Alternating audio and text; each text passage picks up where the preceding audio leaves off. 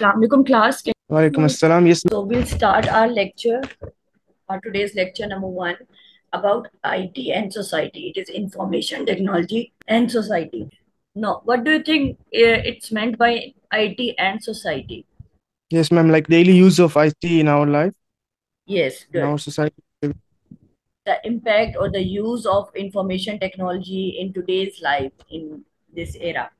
So, our lecture content is analyze significant developments in IT in the last 50 years, how IT has changed society over the last 50 years, and explain how IT has changed the way people work in the last 50 years.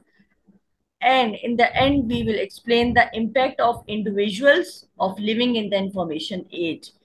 For the people who are living in this information age, we will discuss the impact of an IT on their lives. So now we'll start that how has technology changed in the last 50 years? The 60s were a period of a great social change. In 50s, there was no IT, no invention of IT developments. And after the 50s, the 60s was the period when this social change occurred. Now, the advance in communication technologies and the space race in the decade produced that lifestyles were changing. Now, when there was a technology introduced, we observed that the life was certainly changing.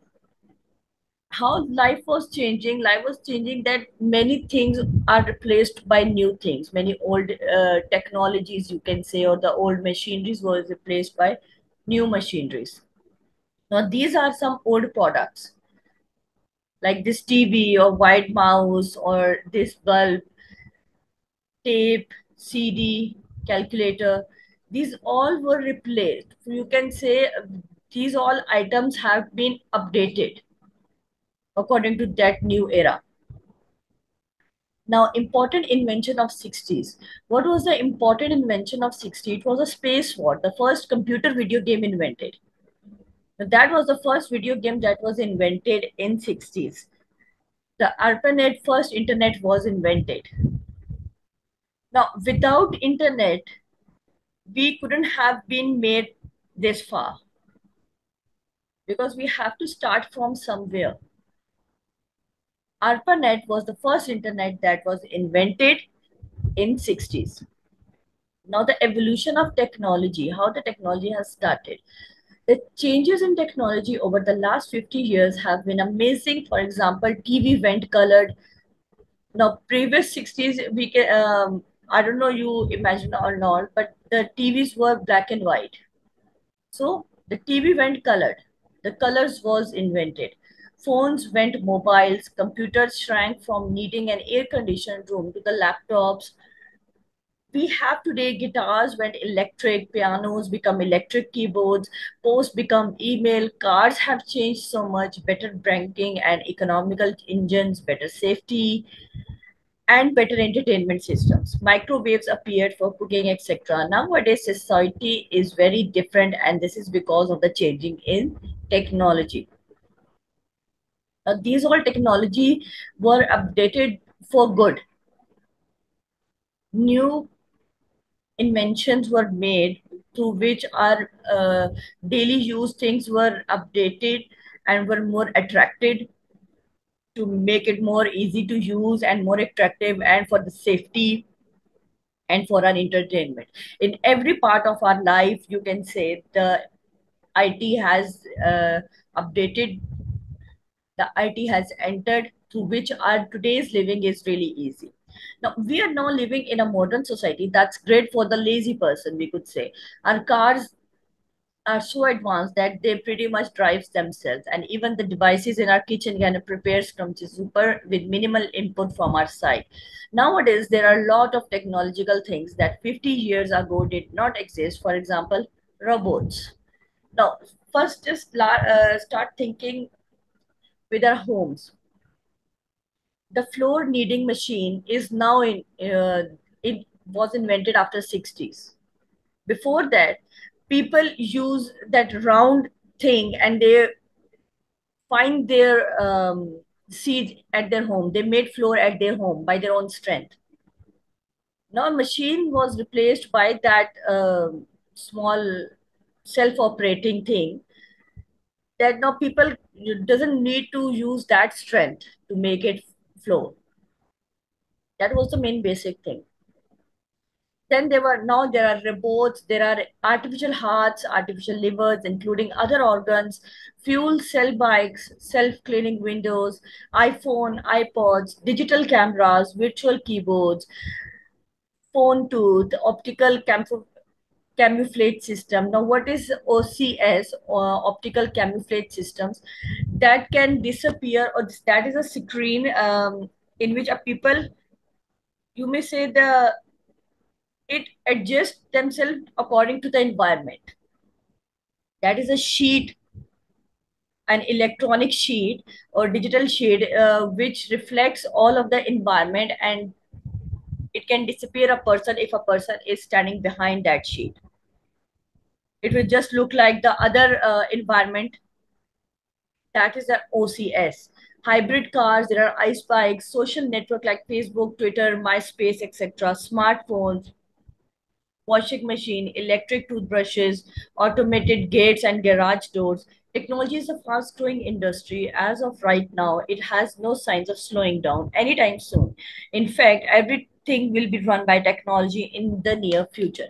Now, if we see, or if we ask our grandparents or grandparents if they are present, so they would say that the life they have spent was much more difficult, and they were much more active. That's why their healths were very good till now. I would rather say that, because of the IT, the people have become really lazy. Half of their work, half of their strength work is done by the machines. The people from 50s, they used to walk a lot from one place to another place.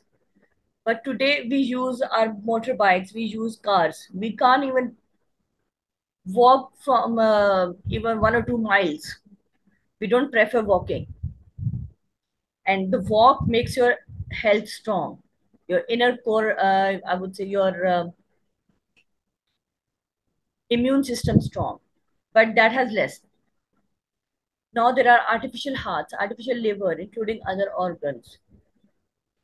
Before, in 50s, there were no such type of inventions in medical history.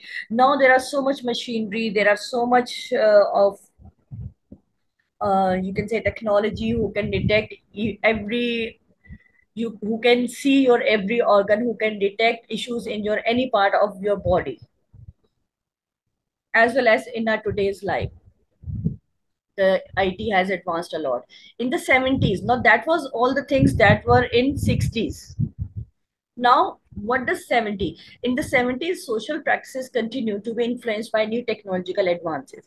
Now after the 60s, when the IT was invented, or these technologies were invented, many people see that now everything has been started. Everything was replaced, every person was replacing by a computer or by a machine. And that was the era when this technology has started, and there was nowhere end, because some of the people become really at ease by using those machines.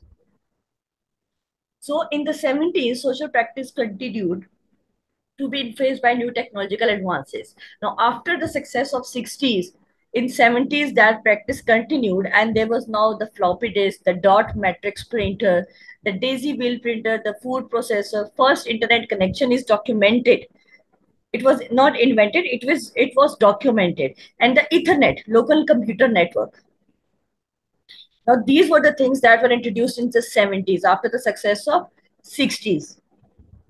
Now, do you know what is dot matrix printer? Yes, ma'am, which usually uses ribbon ink. What does it uses? Sorry. A ribbon ink. It has a ribbon and it like it makes a sound like choo choo choo, something like that. Yes, no, yes, it really makes a sound, but dot matrix means the whatever button you have pressed, there is an injector who print that button dot by dot. The words are written in dotted form, that will look totally look like printed, but there are very small dots. For example, if we press A, the printer will press A, but in a dotted form. That was a dot matrix. And then there was a daisy wheel printer. That printer prints in a wheel. There were wheels in which there was written A from Z, 0 to 10, 9, sorry. So the every time we press a button, that wheel rounds and print that button. That is like a stamp, daisy wheel. You get it now? Did you get it? Umam and Rania and Yes, ma'am. those. Okay, if you don't understand anything, you three of you, so please stop me right there so I could explain more. Okay, because these are the very basics thing I think you should know. So, but if you don't know anything, please let me know so I can brief in it. Okay, after the 70s, in the 70s, social practice continued to be influenced by new technological advances. Now, in 70s, something were more invented. It was not just limited to these things. After the success of these things, they have worked more, because if we are successful in something, we doesn't stop there. We wanted to make it more easier, more smoother, more updated, more good. So the disposable lighter, the liposuction, because before that there was no sign of liposuction or such instrument that can do a liposuction or who can provide the persons that ease. Then there was the laser printer. After the dot matrix and daisy wheel, there was a laser printer who uses the laser light to print, to scan and print each and every word. And then there was the inkjet printer, in which we inject the ink so it could print whatever we want. Then Microsoft was founded. It was all the first all color TV season and the first portable computer. Later in 70s, these things were invented. Then we will come into 80s. The 80s were a really important decade because it signals the start of a computer age, and many of the most popular consumer products still around today were invented in the 80s. For example, now most of the 80s things were are still using now. They're still using it now because it is like more reliable and more good. So the hepatitis B vaccine that was started in 80s and it is still going. The scanning tunneling microscope, we are still using, many of the people are still using the scanning tunneling microscope. The soft bifocal contact lenses. Now, does anyone know about soft bifocal contact lenses? What are bifocal contact lenses? Does anyone know? Can you please repeat the question again? I couldn't hear you clearly. I'm asking, what is soft bifocal lenses, contact lenses? What does it mean? Means these basically are used in the projector lenses. No, these are the normal lenses that are being used uh, today. Bifocal contact lenses are lenses designed to address the focusing issues associated with chrysophobia and incorporating different prescriptions. In easy word, the people whose eyesights are weak and they need a focus, and they prefer lenses except the glasses. The normal lenses the people use for eyesight or focusing on something are called soft bifocal contact lenses. Okay? And then the birth of IBM PC signaled the start of personal computers, first in the offices and then into people's home, becoming an integral part of our lives. Now, we all know the generations of computer. Then the computer was so expensive that very minimal business or organization have that system, but not each and every person had it them. Then they signaled the start of a personal computers for each and every office person and the people's home at home. The desktops were discovered, they were invented because it becomes an integral part of our lives. Then the MS-DOS, Microsoft Disk Operating System, and the Windows program started. CD-ROM was invented. The Apple Lisa and the Apple Macintosh, both computer designed by Apple, they have discovered. The currently familiar disposable camera. That was also invented. The first 3D video game was also invented in 80s. That was robot. The digital cellular phones, IG cell phones. The first that button cell phones, we would say, that have an antenna. They were so old phones that were discovered invented in the 80s. The digital cellular phones with IG. There was no internet in them. You can just attend the call. I think there were no text message also included in digital cellular phones. Am I right? Yes, ma'am. Okay. And then it comes the compute. Okay, I have skipped one. The 90s. After the 80s, there was 90s was the era of fax, modern emails, the new online world, dazzling multimedia games and educational software, innovations that changed the way people interacted with each other on an international scale. Inventions in the 1990s would include, now, what does 1919 include? It includes the World Wide Web, the Internet Protocol, and a WWW language HTML created by Tim Berners-Lee. It means the start of today's network, the network we are using now until now. That was started in 90s. We could search each and everything. We can contact everywhere. That was started in 90s. The first version of Internet Explorer is released. The Java computer language. The Java computer language was also invented in 90s. The DVD came, the web TV came, new Windows operating system were inventing.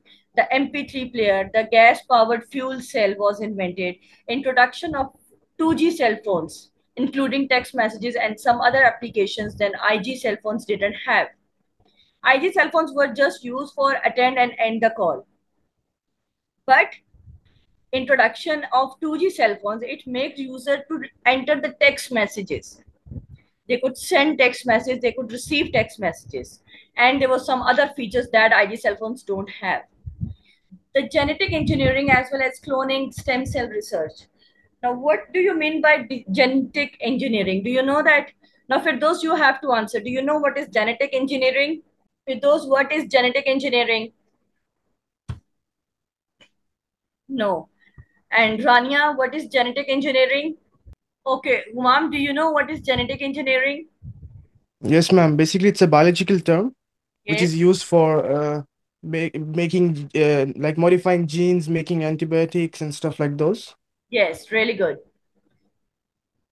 Okay, using these to develop different things, modifying it. Yes, to work on genes is genetic engineering basically. The all operation. Better you were too slow, so please make it fast next time. To work on genes as well as cloning. Now, cloning means to make a copy. For example, there is a flower. We have used that genes to make exactly same flower. That is cloning, a real copy of anything. And stem cell is to take a special cell, a main cell from genetics, from your genes, and make something else, to invent something else. Then the smart pills, the beepers, that also was included in 90s. Now, computers and society. Computer is an integral part of society nowadays, and it's impossible to deny the importance in our daily life. If it is said that computers are oxygen for the business, it wouldn't be refused. But now I would say no, computers or laptops or internet have been become oxygen for each and every person, because from kids to elders, everyone is obsessed with social sites or internet, that they just want internet to be on their phone all the time, even if they're not doing any work for it, but they just need it. It has become an oxygen. It would not be refused. The impact of computers is divided into five components: political, economic, cultural, social, and moral. So, now what does it mean by the impact of computers in political? Because in political issues or political sides, computers are being used.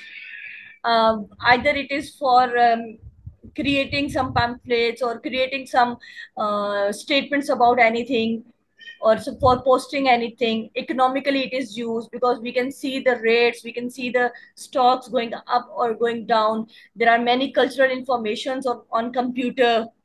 We can search for any culture and get knowledge about anything on about culture, on computers. Socially we have become really social and moral for ourselves also. We use it for personal satisfaction, we use it for personal use. Moral values, like we have started businesses, we have started many women have started home businesses from computer because they cannot go out. So they are divided into five components. Then what is digital citizenship? Rania, you have to answer now. What is digital citizenship? Do you know that? Like the identity, online identity of a person. Digital citizenship is a person using information technology in order to engage in society, to be in, you can say, to be a part of this society. Yes, Rani, you all, and how we use interact with people. Yes, good. Digital citizenship is a people, for example, you are using a digital platform and you are using it. So you are a digital citizen because you are using a social site in which you can interact with many people, unlimited people, in order, do you know them or you don't know them, to be engaged with something. It can be engaged into society, engaged in politics and government. According to digital citizenship is how we should act when we are using digital tools, interacting with others online, and what should be taught to help the next generation be better stewards of this technology. Now, it's not hidden that social sites are not safe. There are many issues running like bullying, we harass, there are many fake comments, fake newses, many fake websites. There are many more, negative sides of being a digital person. So as according to a digital citizen, we have to follow the rules, we have to set the rules so we can help the next generation be better by using these technologies. And how could you protect yourself and others? Now, what is digital citizenship? All good digital citizens should respect themselves and others. You should not harm anyone by your comments. For example, we will take an example of a Facebook or a Twitter. If there is any picture and someone has uploaded, don't criticize them. Like you don't want to be criticized, think for as you, if you post something, you don't want anyone to leave a bad comment. So respect others also like that. Stand up to cyberbullying when they see it happening. If you see any cyberbullying happening on some side, then stand up for that. There are especially sites where you can report, you can block that person, you can report to that person. Respect copyright and intellectual property. When there is a copyright issue, you should respect them. Don't use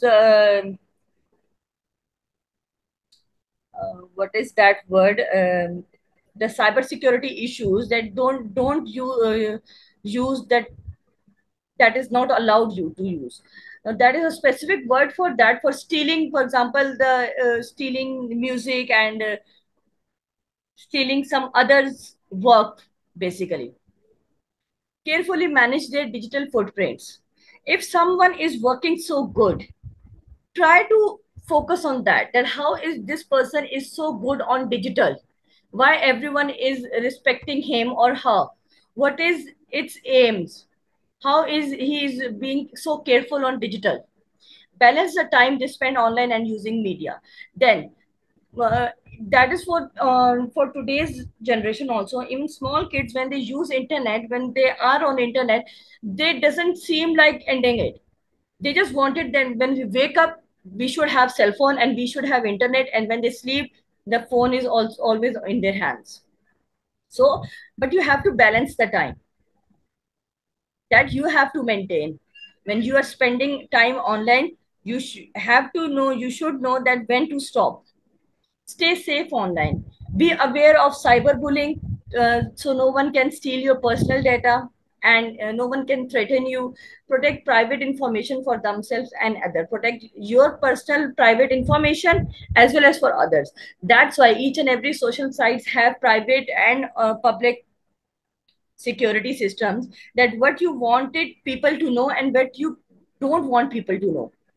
What is your private place, or is there a limited person who can see your data, that like friends and everyone.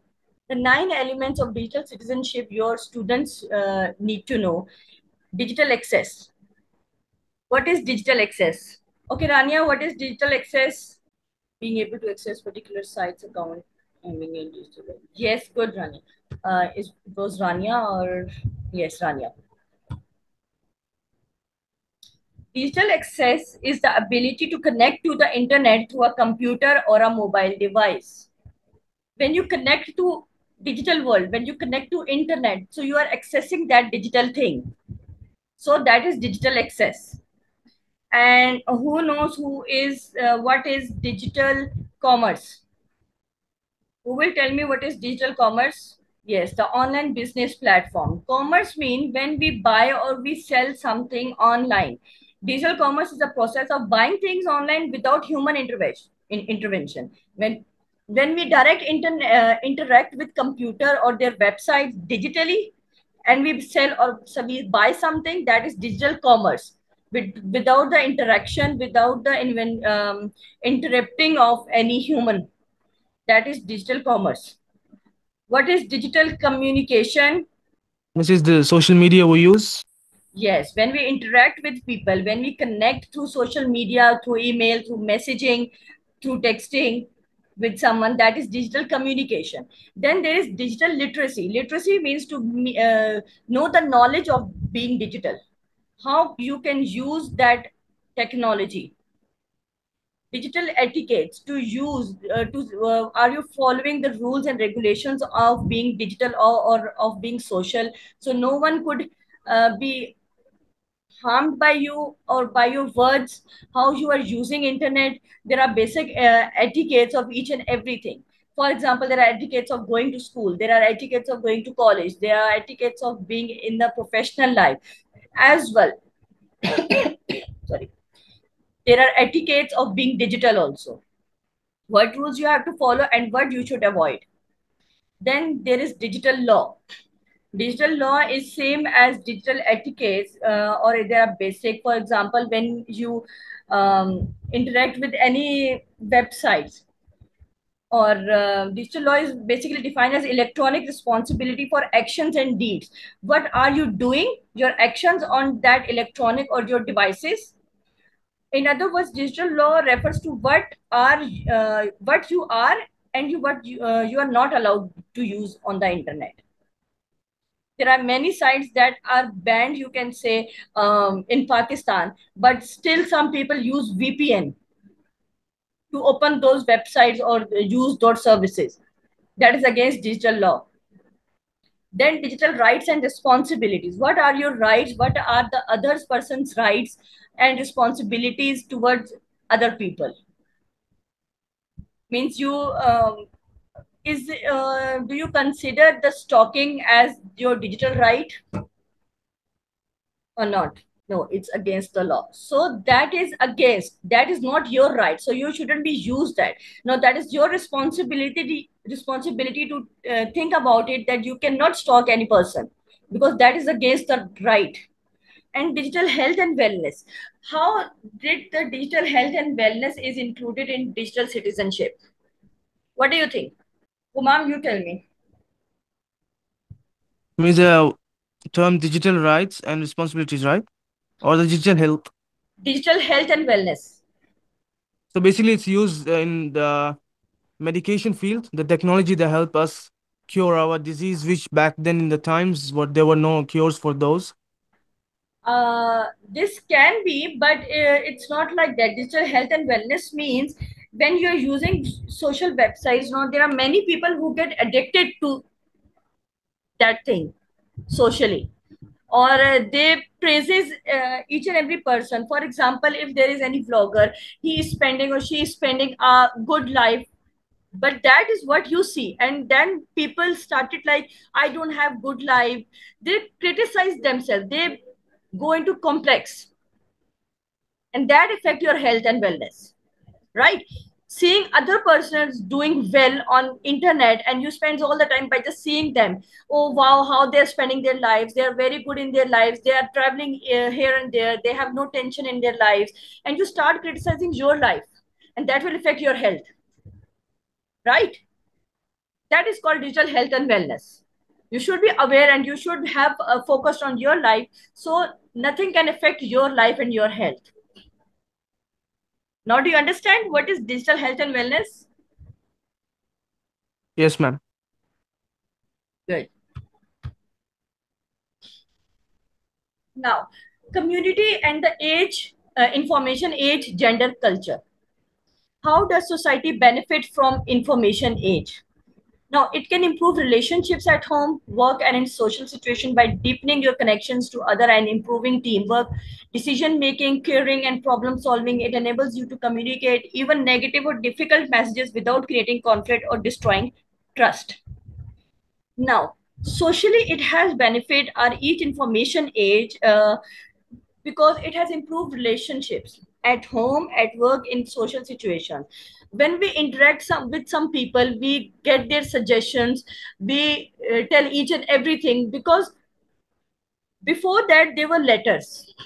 Now what happened today must not be written in letter in very briefly way, because there was so much to tell, so the people use only very important lines to tell them, and after many days the other person receives that letter. But now, what is that? Now each and everything that is happening, it's just one text away with your friends and family. You can tell each and everything, you can be in connection with your family at every time. If you are far away, if you are working, if there is some problem in your house and you are working in your office, so you can just get an email, you can just get a WhatsApp message. So it can improve your relationship at home and with work. If someone is not feeling well and he cannot go to office, but he can work from home, so the work is not disrupted. So there is a good relationship between all of the clients and the employees, that even though person is not there is not present, but he is also working. The company will not be in the loss for if some person is not there. No. Okay. So, okay, what does improving teamwork? Teamwork is like when we are working, we collaborate with each of our team members if we are having any trouble, and then they gives us solution. And if we are not making any decision, there is some issue making with the decision making, we can take um, information or advice from each and every person. Just it's one text away, so it solves each and every problem, it solves relationship, it improves relationship, it builds trust, and even a negative difficult messages without creating conflict or destroying trust. Although it is not very easy, if we see about WhatsApp now, like our parents who cannot type text messages, my parents cannot type text messages, but now what is their benefit if they want to say, or they want to tell us anything, if they don't have balance in their cell phones, they just send a voice text mail, whatever they want to say. So it has been resolves each generation's issues. Then there is role of age. What is the role of age in information age? In the rapidly aging population, the elderly are called upon to adapt new technology and the demands of modern society. Obviously, everyone has to work with the community or with the generations, all the new inventions. When you are living in 90s era or 20s era, you have to walk through it with each and every person. You have to make yourself able to be in that society, that you know everything, you know how to write message or how to convey message through using a social sites. So it is widely accepted that elders individually show a low adjustment to the advent of new technologies compared to your younger generation, either because they do not have the technological experience or because of their current health status. Now, many people of our I would say parents' age also, or our grandparents' age. Many people are there who has adapted these technologies because of some of the issues that, for example, they have started using WhatsApp because their children are not always available, so they could leave a message for them by using a voice note.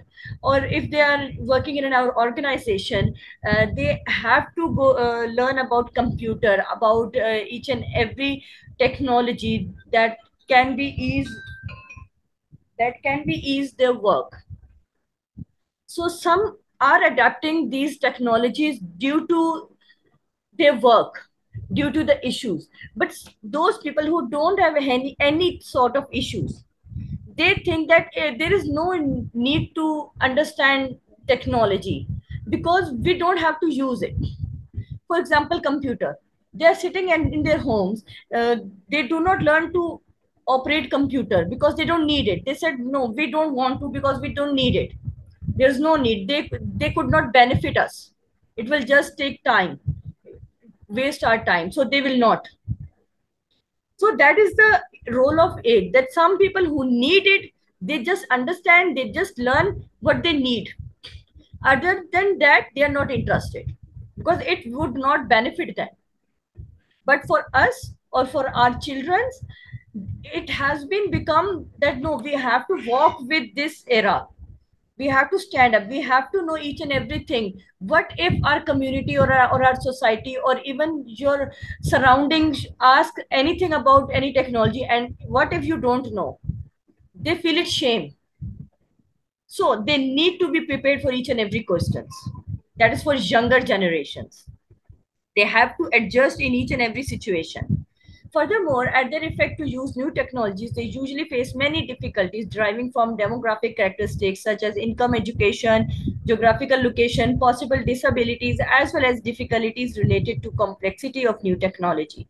Other contributing factors for this slow adjustment to new technologies are the lack of incentives, economical obstacles, digital skills, and appropriate training. Now, just give me an example that how new technology and geographical location is interacted. Give me an example. What sort of difficulties they would face as a demographic or geographical location? Sorry. Anyone? No one is answering. Why? Okay, I will give you an example. For example, you are addicted to mobile and internet, and now there is an issue that you have to go to your village where there is no internet access or low internet access. So there is a geographical location change.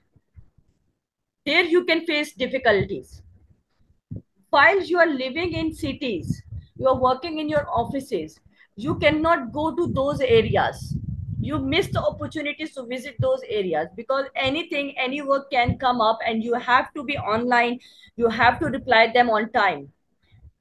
That is geographical location difficulties. You may feel difficulties, you may face difficulties when you are using new technologies at geographical location.